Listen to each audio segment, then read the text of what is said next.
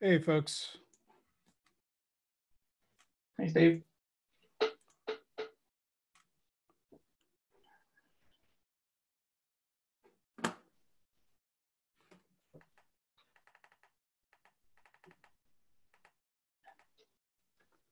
Hey, Stuart. Hey, Trishank.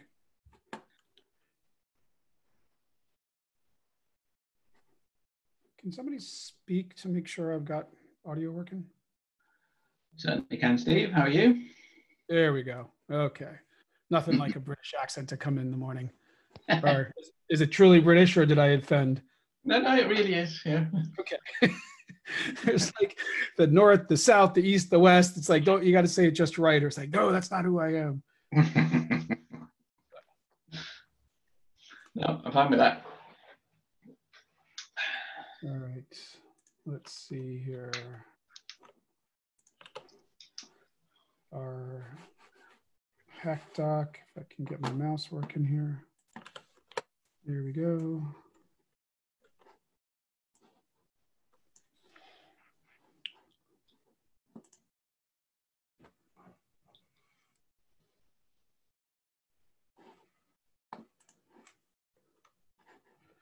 All right, we'll give folks a couple of minutes here.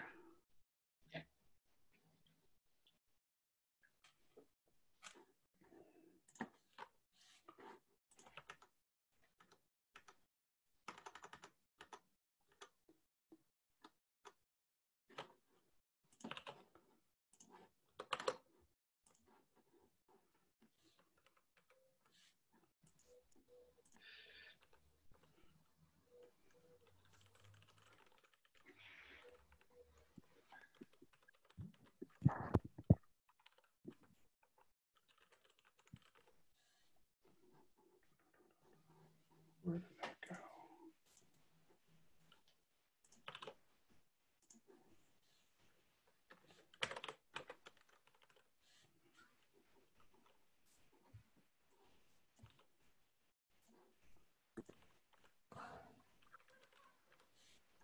Cool. We have Steve, Miloslav, and Samuel here, who've been probably the three most active people in writing comments in the document.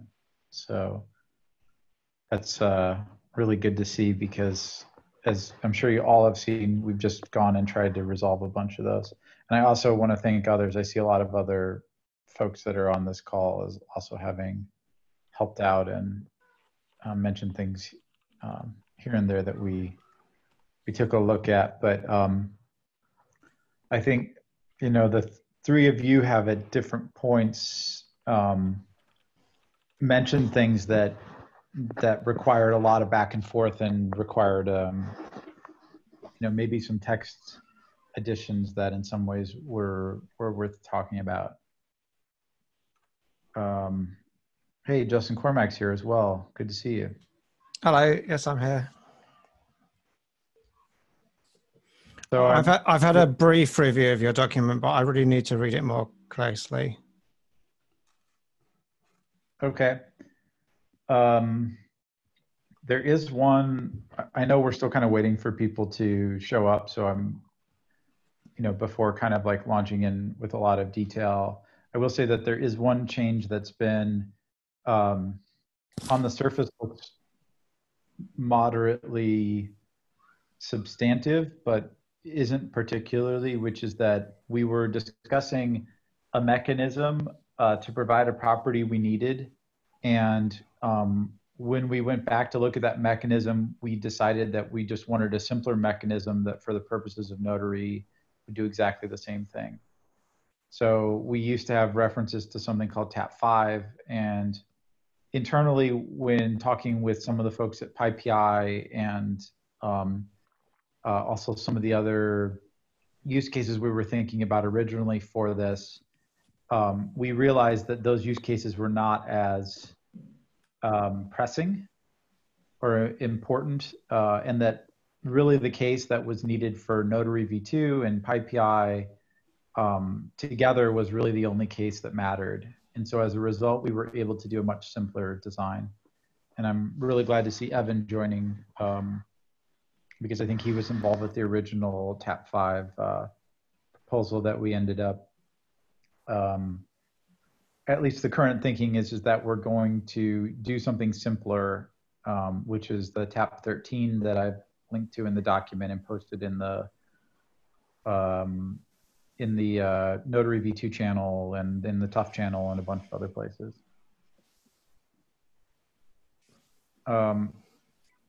Okay, we're now 5 after. We have Marina and Trishank and myself. I guess, should we maybe start a little bit?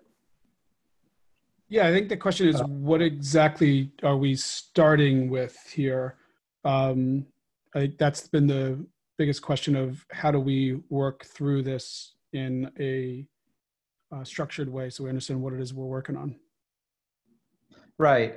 So we tried to look through the scenarios and understand how a design would fit in to that. And I'll start to talk through some of those cases, some of the problematic scenarios that people have brought up in a moment.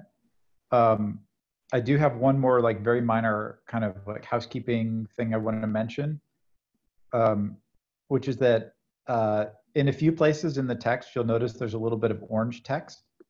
This is text that has been added in lieu of something that, where if you read it last week, you might have had a different impression. In one situation, there was some text that had been inadvertently copied from, I think, the Tough spec that wasn't accurate because it was like not expecting TAP 5 or now TAP 13 to work in the way it was, and so was misleading. And I think that if I remember right, Miloslav very correctly flagged this as being wrong. And so we stepped in and I fixed that text, but I only fixed it, I don't know, maybe 3 hours ago or something. So I wanted to call that out. Another case, the options we discussed about for keeping registry metadata private had, for some reason, missed one of our design options, like the way that it worked. So I went and added text in for this. And as a last point here, I would say that the appendices you should not view as complete or finished. The appendices that have metadata and things, I've called out at least one place where it's not quite right. And we will need to, depending on what we end up with from picking design option 1 or design option 2 or supporting both, a little part of the appendix will also, Appendix A and Appendix B will need to change to support those. So those should not be taken as correct depending on which design option is chosen. Okay, so now I think as Steve has suggested, we should talk a little bit about scenarios here. There were a few scenarios that, all right. I don't believe we need to go through the sort of like obvious, everything works basically the same way as it did in Notary V1 sort of scenarios. I think the real questions that people have revolved around a couple of different cases. One of which has been this idea of, or this way of copying metadata from one repository to another, specifically targets metadata from one repository to another. And this works just fine in Notary V2. In fact, in a Tough repo, you can literally just take all the targets metadata out of Tough repo A and stick it in Tough repo B sign it with a new root key, sign it with new snapshot and timestamp. And that all works perfectly fine with one proviso here that was pointed out. I forget, someone pointed it out. But the thing that was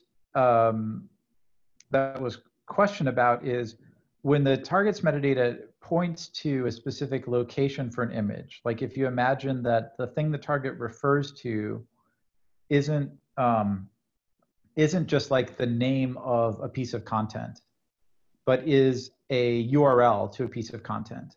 So it's not like a file, like it's not like it's like a fully qualified domain name rather than like a relative path to data that's going to be retrieved. Then there are potentially issues with the way that you would retrieve images there if you move to an offline case. So in other words, if everywhere in the targets metadata, it starts referring to go to this, this URL, but when you copy things to a private repo, because now you have something air-gapped, you can't go to those URLs. There has to be a way to address this.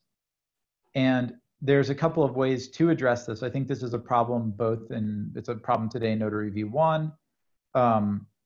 And the reason why I think that this typically isn't a problem for other tough deployments is I don't believe other tough deployments use URLs when they refer to things. I think fully qualified domain name style URLs. I think everything is always done in a way that's like absolute to data storage that's on the system that you're going and like retrieving from, or alternatively, the client is aware of like a known sort of prefix or path to go to retrieve the actual content that it is requesting. And the repository is effectively just the metadata store over some sort of like backed storage. So with all of that in mind, I wanted to kind of open the floor for others to chime in and give their thoughts on how important it is for targets metadata to be able to refer to images that aren't stored, that are stored like elsewhere and it's some distant URL. Because like the more typical way would be to just mirror, like mirror is the wrong word, but to copy all the content over. And by the way, and also just for reference, if anybody's trying to like look at this and wants to read something other than what I'm, the words coming out of my mouth, there's a section here, copying images to a new, perhaps private registry or mirror that's about 2/3 or maybe halfway through the document that also describes this process. So one of the things that continue to come up is the fact that an artifact in a registry is referenced fully qualified. So, and part of this is a little bit of, it's interesting to talk about word legacy here, but it's, again, we're in container years, so legacy is like 6 months ago.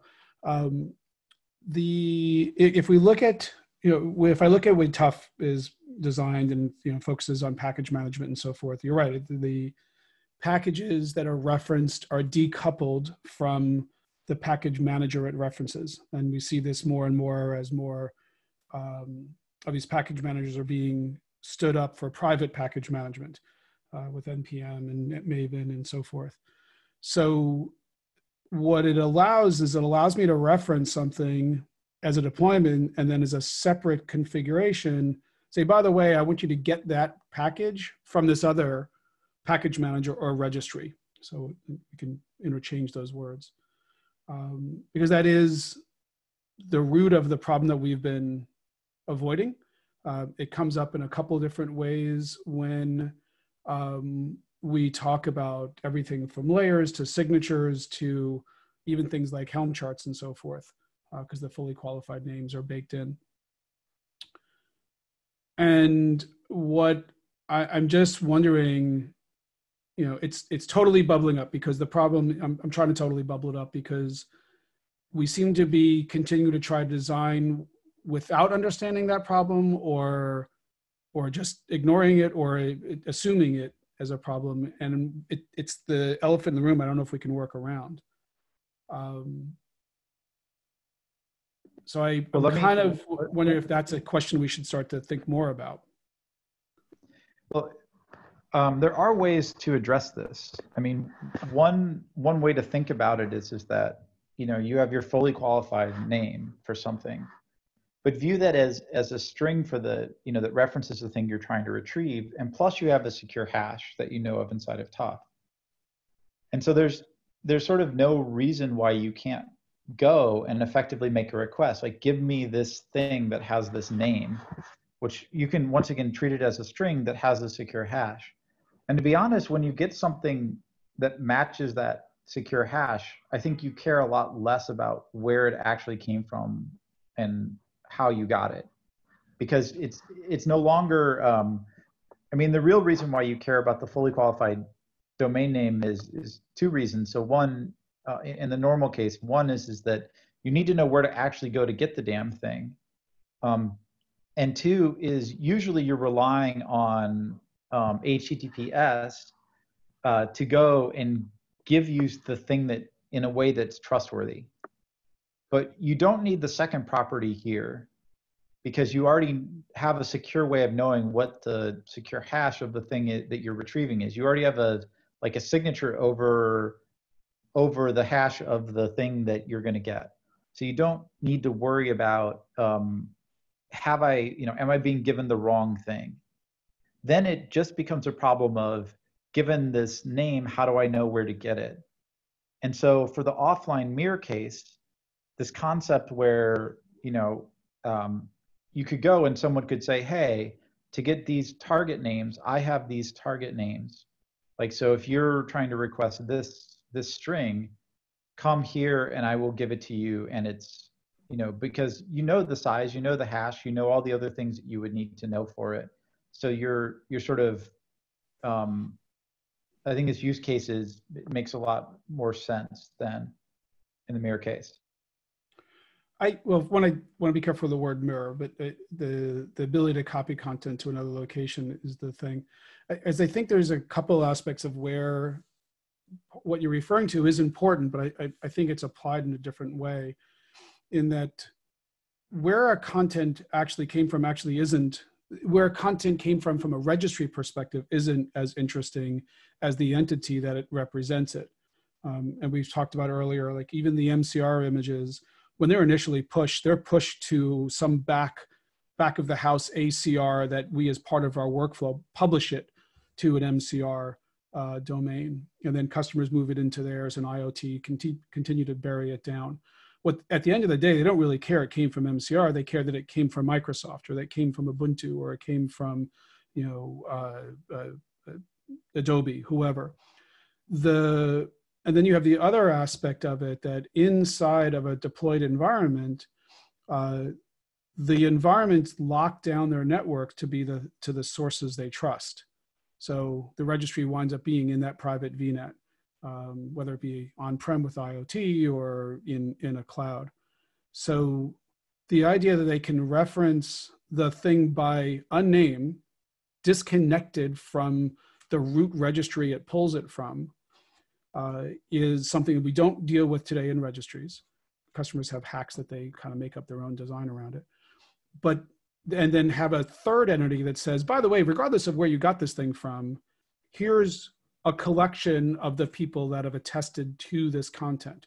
So it could be Microsoft, it could be within my Contoso company, it's the test environment signed off to this content that came from Microsoft has also been certified for my environment.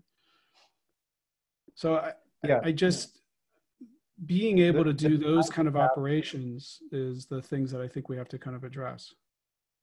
Yeah, I mean, so all the things you describe here can be done, are done basically, assuming once again you have this, this whatever way this name mapping you want to have work, it works just fine here.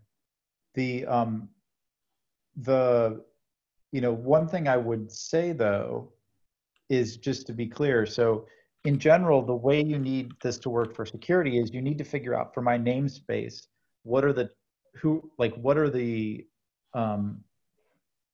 should this thing be in my namespace based on who trusts it and what I said is supposed to happen, right? And if there are other signatures and things that aren't related, maybe someone at some point cares about this, or you need a way to look this up, which is all very possible to do. But it's sort of not as prevalent for you verifying a file if random party X, who you've never seen and never heard of, signs an image. So we're not kind of, we wouldn't be providing all the signatures on an image basis, because what we're proposing here doesn't store signatures on a per image basis. It's the way that you and other parties, basically like you or your organization sets up your namespace for tags and everything like this, and then you only use the metadata, the targets metadata and things, for those things that are in your namespace that you're going to be using. That's the part that I'm not sure I fully understand, that I understand the analogy, because I think one of the things I continue to hear is, and we've been trying to solve this impedance mismatch of conversations at times. So it's like, I'm trying to understand more about TUF. You're trying to understand more about how the registry stuff works. And there seems to be a big focus on package managers, which are all public, and they're slowly learning they're not slowly learning, they're slowly becoming more and more private copies, right? I'm seeing more and more investments being made in how companies could have private NPMs, Mavens, and so forth. But the general pattern people use are, these are publics, and I kind of have a mirror concept. In container registries, because we've shifted from package managers that are part of a development resource, that are more upstream, and it's not as critical that they're as reliable, as trusted, and so forth, as opposed to production, where they absolutely must be critical. I will not have them being anywhere else that's public, and if I'm still referencing it, it's because somebody hasn't realized it yet. So in the container registry space, it is much more focused on signing that individual artifact that says, I trust it for my environment. Now, I also want to know it came from a trusted entity. So there's two aspects of it. So I think it is important for it to be referenced by the image and tag. There's a question of, I think the thing that has been the stumbling block here is that you could separately upload every single signature you make for every single image in some way, which is basically what you're proposing is you sign some piece of metadata that you upload, that you sign this. Or you could send a piece of metadata that says, these are the signatures that I've made. And what we described early— What does that benefit me get, though? That's the part that I'm— right. Maybe until you said it that way, I hadn't thought about it that way.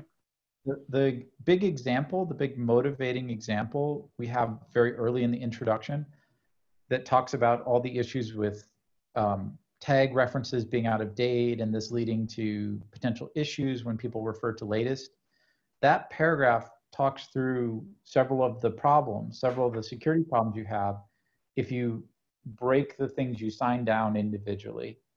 And I think maybe what we should do, because I noticed that Samuel, in fact, has already mentioned a comment on one of the options in the keeping registry metadata private, and I know other people probably have other things. I think, I think we would be happy to talk more with you about that case, and for others that are interested in and have that same kind of question, we could talk about it. But we've also maybe should, actually like talk through a broader set of the questions that people have. So Samuel, I think your comment, you're indicating that option 1 is something that like Amazon wouldn't use, which I think makes a lot of sense. This option 1 under keeping registry metadata private is probably not the preferred way, because it leaks information through the metadata. Do you feel that's something that no one would want to have, or do you feel that, do you feel it's like something we should just remove here from an option? Yeah, I think it's totally infeasible for anyone unless they have totally public data, which is, as far I don't know of any registries that are public only. Okay, so what I'm going to do is I'm just going to remove this paragraph, and I'll renumber the options if there's no objections. I'm hearing no objections. Okay.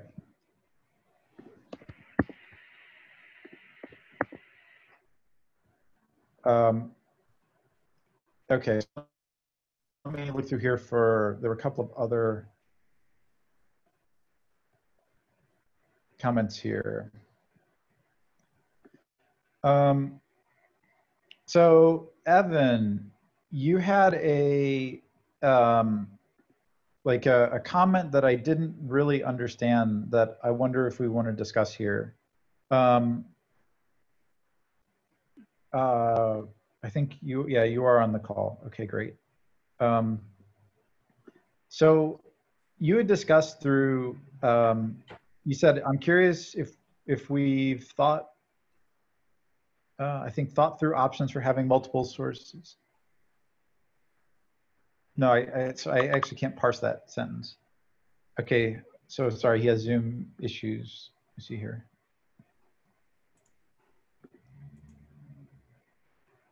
Currently listen only. Okay. Basically, you have this scenario where you're a third-party image scanner. You have your own root of trust, and this is really where I get lost here a little bit here. So you could be generating tough metadata, but are you, in this case, are you trying to say you want like some other type of metadata, like in toto metadata or like SBOM or something like this that is used as part of the trust that isn't tough, or are you or maybe I'm just confused in general, like do you mean a root file or something like this, or like what's the, I'm just slightly confused about the point you're making.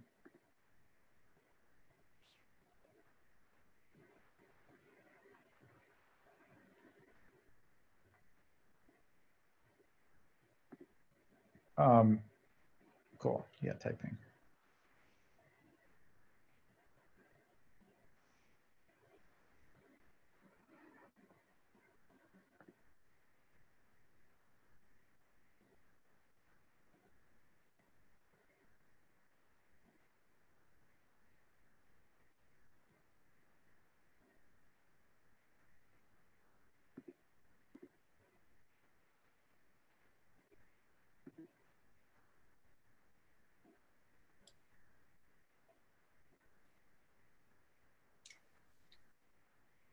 I'm not Evan, if that helps. What I hear is that customers want or imagine they want to make a copy of a public image signed by the entity who created the image, and in their local mirror to add an extra signature to indicate that this image is approved for private use for within the company. Now, I'm not 100% sold on whether this is a valid use of signatures because you have difficulties with revocation, but that's what I hear that customers imagine using. Okay, yeah, we definitely support that use case. That's not difficult to do. Maybe we need to make this much clearer in the document. I'm not sure whether I mentioned it. The original signature should be preserved as well, but yeah, I imagine that's not too difficult to do. Yeah, that's not difficult. Like in Tough, you would never get rid of the original signature.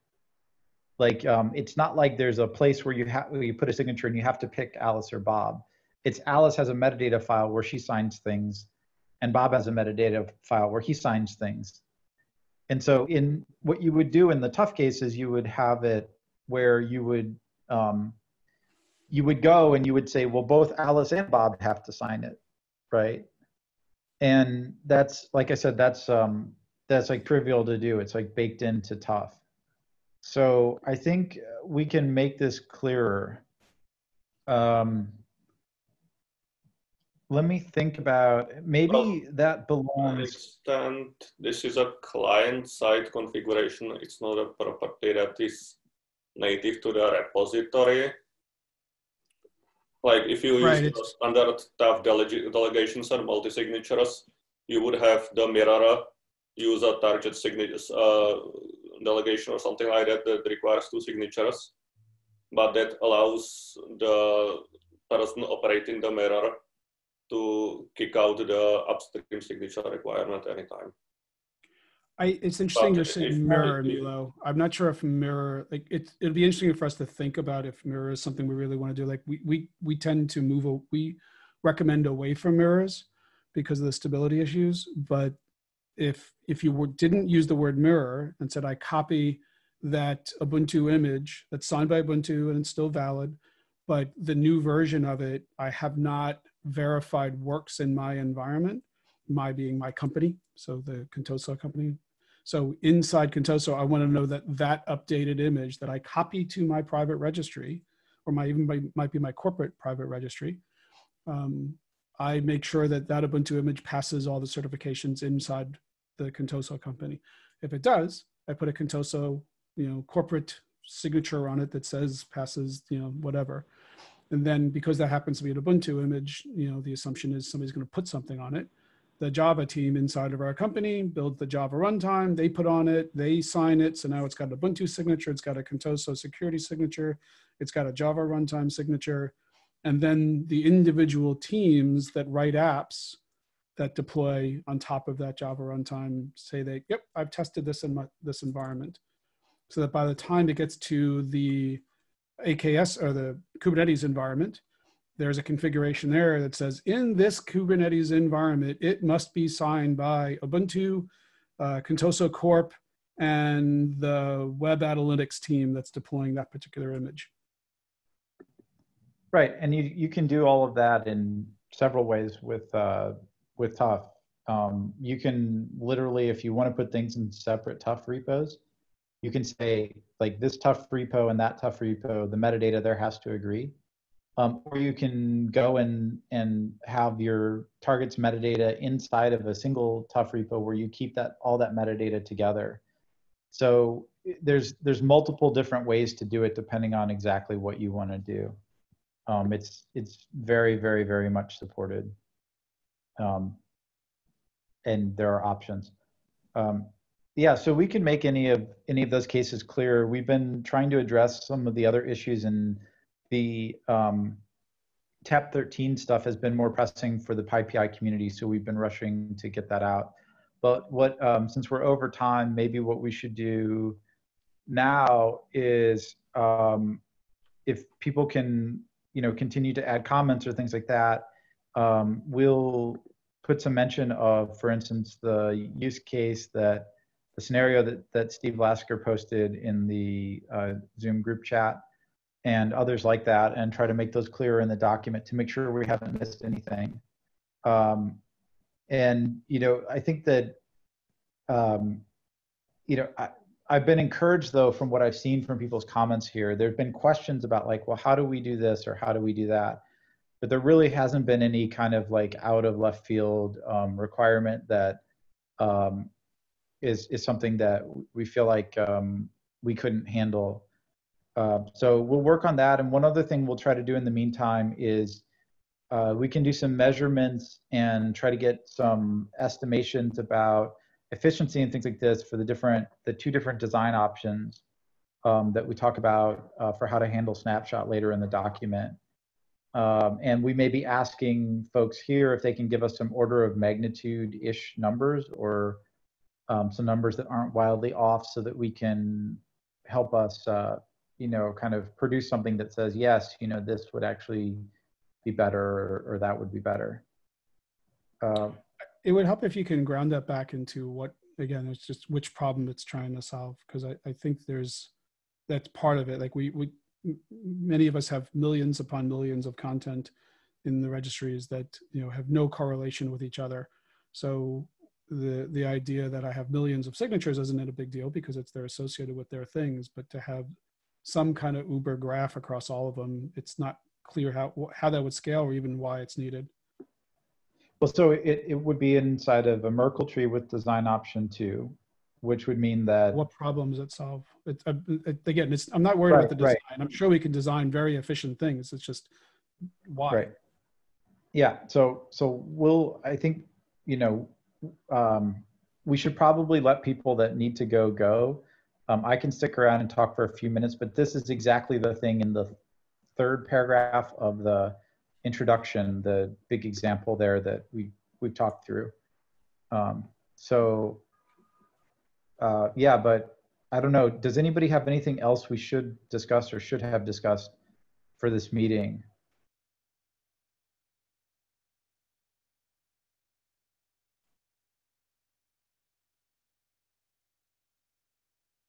All right, thanks. I just wanted to be cognizant of everybody's time and not just try to, you know, not hold people over while we dig into things unless that's something everybody wants to hear.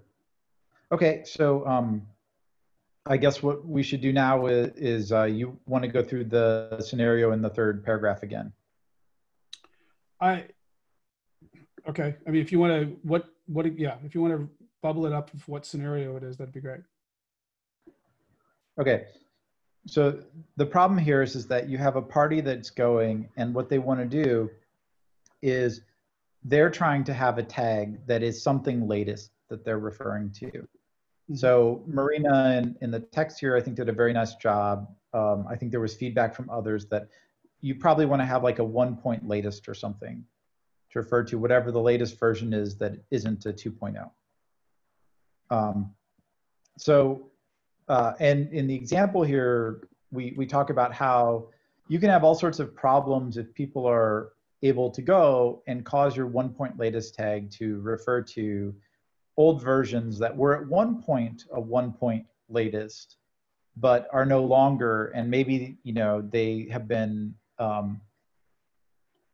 replaced by version, you know, effectively the reason why is because there was a security release or some other issue. Mm-hmm. Okay. So keep in mind here that we're not saying that if you say, I want 1.3.1, that 1.3.1 as a tag is going to point somewhere different, because there probably is only ever one 1.3.1, right? We're really worried about the case 1 point latest here, okay? And there is definitely a potential security problem for people that if you're able to make 1 point latest point to anything that 1 point latest ever pointed to, if you compromise a repo, because you can pick and choose an outdated version of something that is an outdated thing that the tag pointed to that may have vulnerabilities or have other big problems.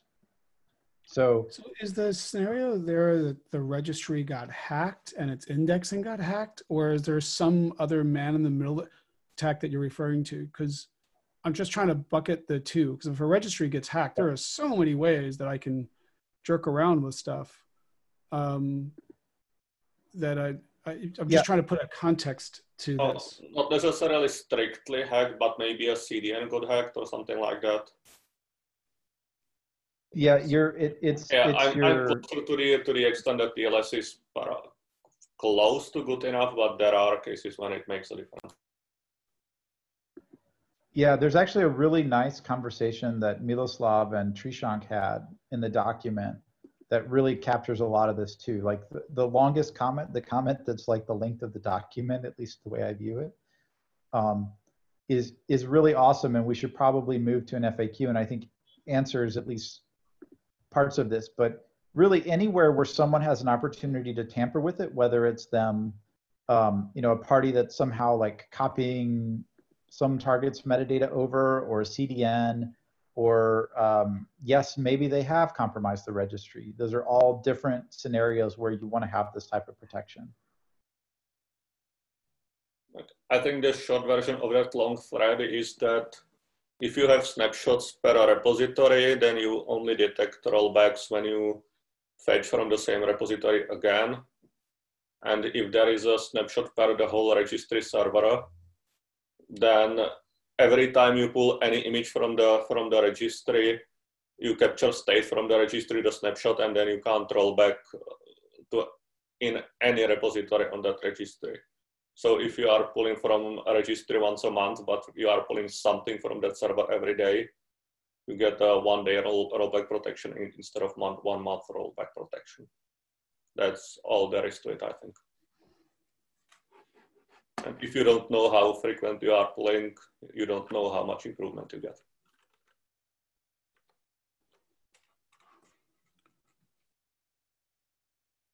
Yeah. I'm trying to wrap my head around that problem. And if it's the answer is it solves that problem, and the other things maybe, but I like the hacking the CDN I hadn't really thought about. It's an interesting one. Hacking a registry, is this the only thing that solves it? Because if once you've depending on how you've hacked the registry, because that's part of the idea is that if you have the keys, if you don't have the keys, then hacking can only do so much. But to your point, if I don't have the keys, but I can retarget a tag reference to an old valid image, because it's still with the same key, it's still signed by Ubuntu, and we're not invalidating Ubuntu because we're saying, nope, Ubuntu's still good, that image is still good. It happens to have some vulnerability in it, but that's the nature of all content. So I could kind of get that, but I guess I'm still trying to understand the how you go. Well, maybe it's how you're going about this problem. So I mean, I can hack a registry, but I can't hack the keys. So I can change a tag reference. Well, so the part of this design, what it does is the registry itself, unlike the vanilla tough spec, the registry itself doesn't indicate trust in tags. It doesn't indicate tags. What happens here, this whole TAP 13 thing is talking about how the user ends up being what's effectively the namespace's root of trust, while the information they get all comes from the repo. That's what this whole TAP 13 is all about. So it means that even if an attacker goes and breaks into your registry, all they can do is the same sorts of things they could do with like rollback for, in Miloslav's example, like a day worth of information.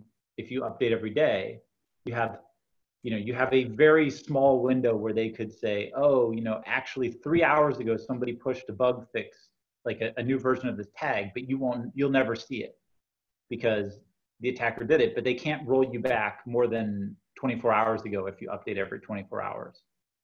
They can never make a tag do that. So it's, they can't make a tag point somewhere that it didn't point before, that wasn't pointed to. So it really limits the damage that can be caused.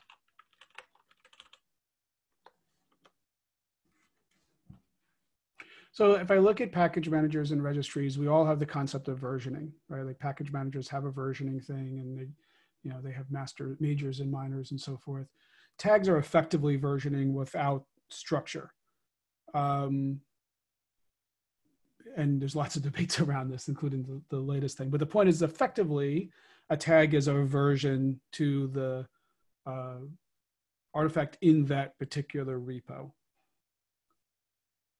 So, and there are places where we should be updating tags for base images, and we should always have unique tags for deployments.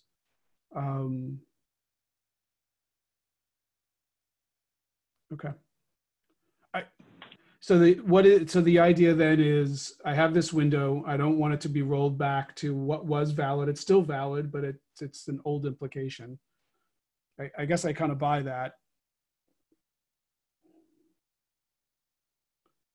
I guess, but it helped me with why I need a whole registry copy of something for metadata rather than the metadata associated with that tag.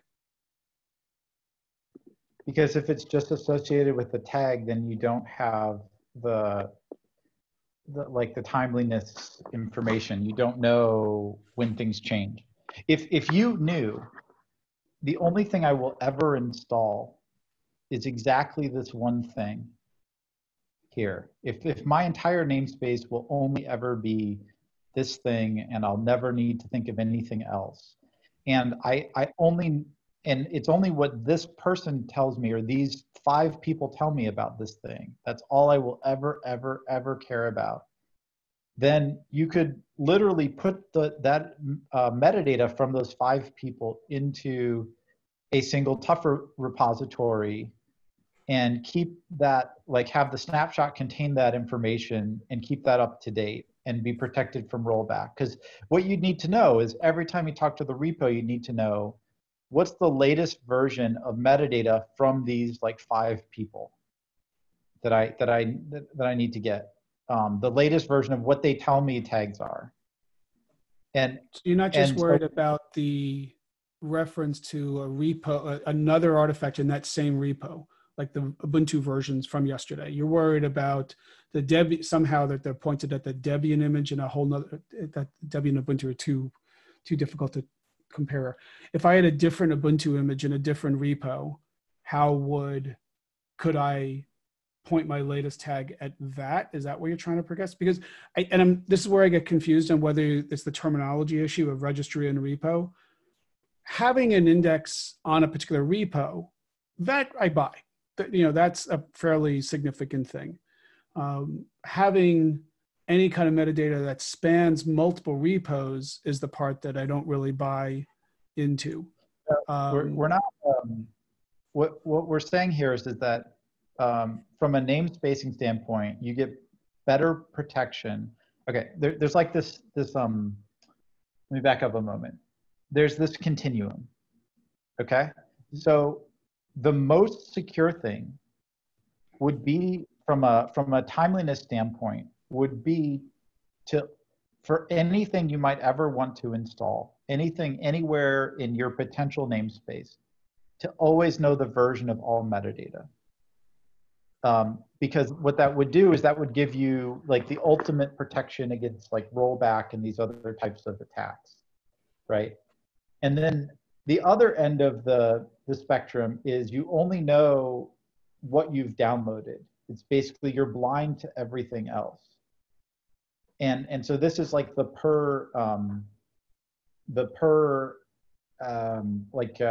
image metadata scenario.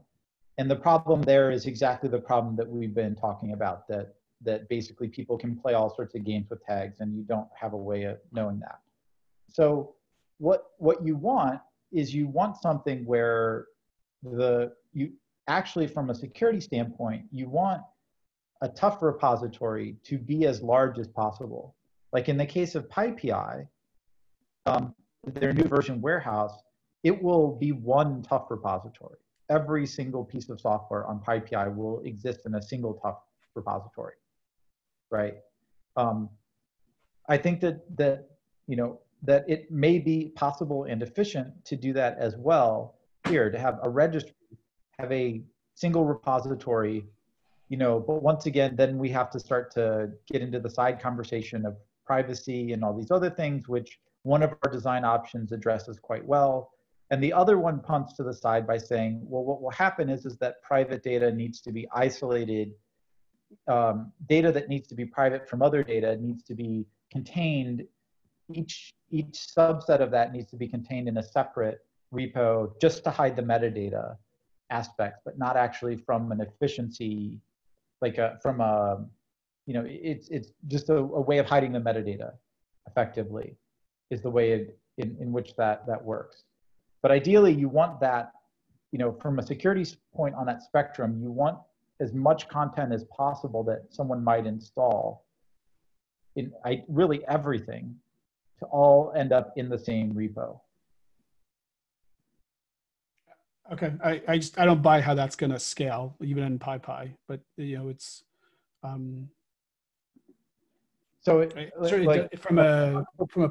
a public distribution. I could kind of understand some of that, like all the things across all of PyPy, and I get that's the difference between this and PyPy. Like here with registries, even Docker Hub being the public one still has private registries because that's how they make money. So the problem when you get into privates is they intentionally don't or want to share content and have any crossing of information because you risk leaking any information across that's private. And even within a company, we have multiple teams that share the same registry that don't want their information shared with the other. So the problem is you're trying to make sure that the latest of something is the latest. Yeah, and you know, and as we talked about in the document, there's two ways that can happen. One is to just have the tough repos be separate, so there's clearly no leakage. The other is that you use a Merkle tree, and your Merkle tree. So the two things: scalability. First of all, if you have a Merkle tree, the depth of the Merkle tree is logarithmic in the number of items in the thing. So even if you have a billion items, like, and this would be a billion people that use a single registry and have their own metadata file, then you have to download like 30 hashes in order to verify something. 30, like, you know, SHA-256 hashes or whatever else, that's tiny, that's small. It just doesn't It's not matter. the size, it's the tracking of it, because they're a constant state of change. There's a constant cleanup happening. There's a constant set of garbage collection that's trying to be done. Yeah, you know, at some point when you need to generate a new one, which you do periodically, you just take all the content that's in the repo as of that moment, and then it's basically, you know, as though you're putting it in a file to sign it. You just go through and generate that metadata, and then you have it. You have it for the next period. It's like the same process you would go through to generate like a snapshot file, only instead of generating one file, you're creating what are basically either a whole bunch of small files or a single file that you can then pull the right hashes out to reconstruct the thing you give. But let me kind of, yeah, so let's just say, like, I think we can convince everyone that it both scales and there's multiple solutions. And part of what we want to do is provide information about what the cost would be, what the efficiency is, and so on of those, and have people look at that. But that's one area that we unfortunately didn't get to in the past week or two, was the kind of an apples to apples comparison. But you know, we may be asking you guys for some real actual data for this. I think that I can give you some numbers. I've got to go now, but just ping me on Slack. I'll get you sizes for as well. Awesome. Thank you so much. We appreciate it. All right. Thanks, Justin. Yeah, I think I got to drop off because I got 11:30 also, but I got a couple of minutes. I think that by scoping this to saying you're trying to make sure there's, you know, like I said, of the two scenarios, there's updating of stable tags and there's unique tagging. Unique tagging isn't a problem because it's always unique, and you know it doesn't change. And although there's no tag locking as part of the spec, so it's hard to say that, you know, that's anything other than a per registry implementation. So that makes it hard as well. So even in unique tagging, you still need to make sure that the digest behind it didn't change. Scoping it to a particular repo totally makes sense, and that becomes scalable. It becomes within the scope of security that, you know, customers think about with registries. And that would alleviate the concerns that you're hearing back. And then you are scoping it to a scenario that does make sense, because it's what's really interesting about it is the signature is still valid, right? The key is still valid, rather. It didn't get revoked because the Ubuntu of last week that wound up this week having a vulnerability is still a valid reference. It's just that there's an updated version of it. We want to make sure it gets deployed. So that's an interesting scenario that I think we've captured. I think it's one of the ones that I added. It might be in the PR versus what got merged, because I do remember this one. So that helps scope it.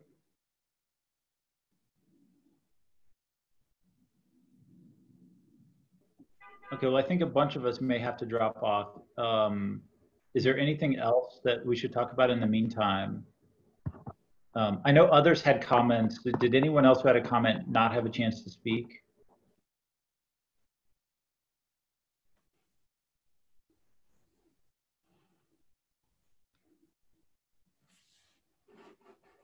Okay, and if you look over the comments that got resolved and you feel like something wasn't actually resolved, please flag it. We never, you know, we didn't close any of these just trying to get rid of them. We really do think we've addressed all the concerns. So if you think something could be improved, then let us know. And we will continue to post information about this, and also, and after a couple of days, I'll probably actually turn this orange text black. So please take a look over those parts which have changed more substantially. But we'll continue to try to revise this and try to get information on like overhead and other types of projection and stuff like that for the meeting next week. All right. All right. Thank you, everybody. Thanks, Justin. Thank you. Thank you. Thanks.